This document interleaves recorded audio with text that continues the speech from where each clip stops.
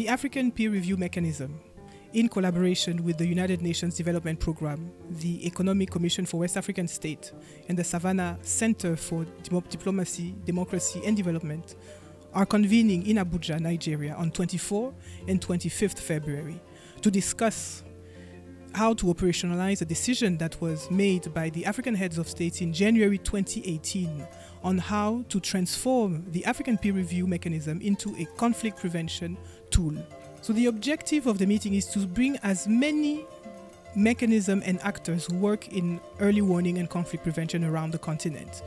in order to have a common approach to conflict prevention, to ensure that the work that we do respectively in isolation can begin to be done in a more comprehensive manner and with more collaboration and more cohesion.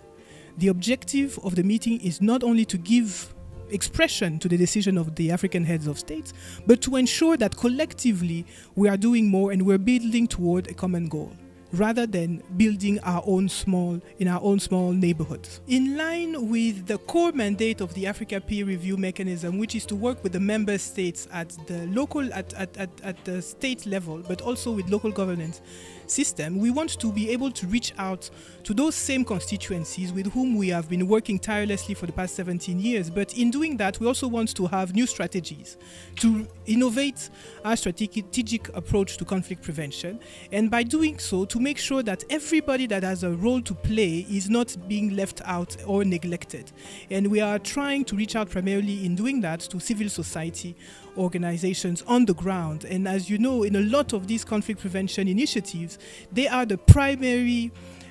target groups. They are the ones who suffer the most from peace and security, or lack of security on the ground. So it's only normal that they should be part of the solution and driving the innovative approach. So we are trying to bring them around the table of negotiation, as we are framing this new approach, so that they can also contribute in the design. The message that we're really trying to send beyond our traditional message on good governance is that everybody around the table matters. Silencing the guns is the business of everyone in the continent. As many as we are on this continent, we all have a role to play, whether it is reaching out to one another in our communities, or